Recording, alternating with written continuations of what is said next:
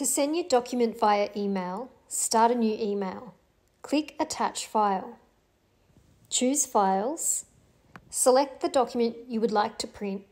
Your document will attach to the email. In the To field, type monitorbm@rtrl.nsw.gov.au and click Send. Wait 2 minutes for your job-ready email. When you receive your job-ready email, open the email. You will see details about the document you have sent.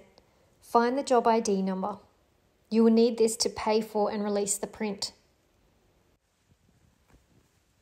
To release the print job in the library, use the Printing and Computer Payment Station.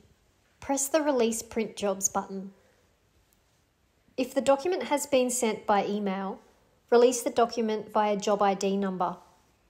If logged into a public PC and the document was sent by clicking File Print, at this stage, you would select either library card or casual ticket.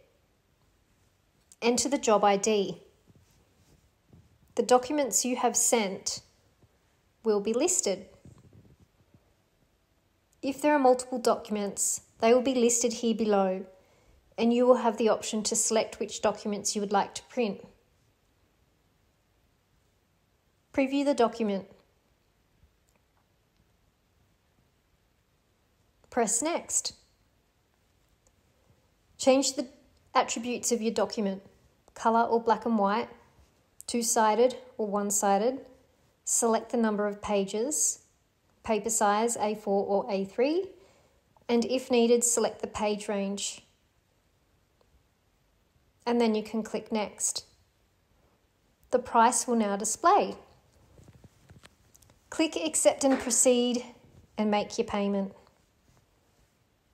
Once the transaction is complete, you select Yes or No to a receipt.